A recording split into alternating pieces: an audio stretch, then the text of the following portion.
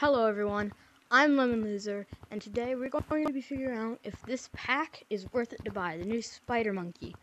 So, today we're going to be figuring out if it's worth it, why you should buy it. Oh my god, bro. If it's worth it, why you should buy it, and just, is it a good pack overall? So let's head on over to Mirror, and we are going to figure out if it's good. So we're going to start off with the arrow. So anything with the arrow is already, like, amazing. Arrows and slingshots are some of my favorite holdables. They're really fun to play with. And, come on, bro. Yeah.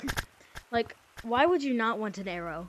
And plus, another thing with the pack is you always get 10,000 shiny rocks, which is really cool. You always get the 10,000 shiny rocks. And you get the extra stuff for only $30. And the arrow is a really good item. It's one of the best parts of packs that we've had in a long time.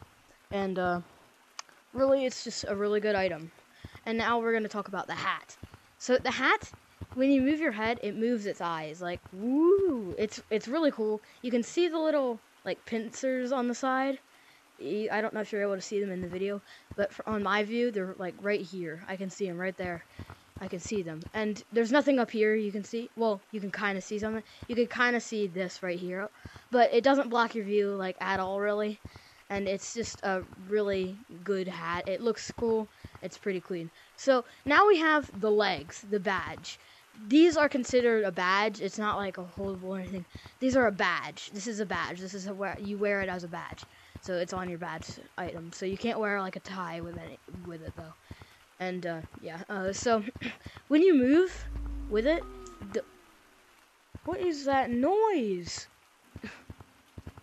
When you move, your legs move with it. Like the legs of the spider, they move. Like if